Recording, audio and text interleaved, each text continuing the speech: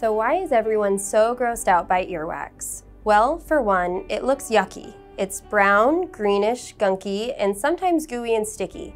Just seeing it can make you feel unclean and in need of hygiene. But get over it. Everyone has it, and it's a good thing you do, or you'd be in a lot of trouble. Hi, I'm Dr. Katrina Lapham, an audiologist at Hearing Health Center. And you should know there's a reason you have earwax. It creates a waterproof lining in your ears that keeps them dry, which prevents germs and bacteria from causing constant infections. It traps dirt and dust and little pieces of cotton from those nasty Q-tips and all the stuff that gets stuck in the hairspray that you accidentally sprayed in your ears. Wax keeps your ears lubricated and repels fungi, insects, and water. In fact, having too little earwax or over-cleaning your ears can cause dry, flaky, and itching ears and trigger infections. Most ears are self-cleaning.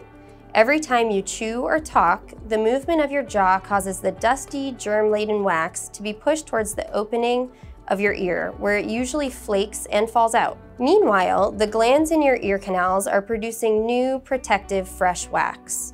When you stick objects in your ear, you're really not helping. You're actually pushing all the wax deeper into the canal and causing it to keep building up. Then the wax gets impacted. When wax becomes impacted, sometimes you get hearing loss, you get an earache, you get tinnitus or ringing in your ears itch, you get an ear infection.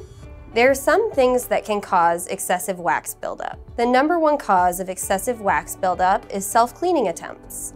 Genetics. Some people just produce too much. It runs in the family. Frequent headphone use and using hearing aids can block the ears from performing their natural self-cleaning process.